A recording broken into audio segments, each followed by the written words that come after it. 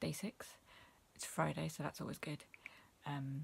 Done just about exactly the right amount of words tonight.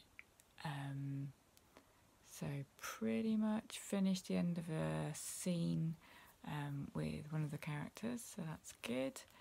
I'm finding I'm writing in a different style for this character, which is a bit strange, but I think it's appropriate for that particular character, so that's good, it's interesting. And almost made a rookie error where partway through my typing realised that the computer wasn't plugged in and I'd actually plugged in my hairdryer instead. So could have lost everything, but it's okay, battery's fine. So yeah, apart from that, all good.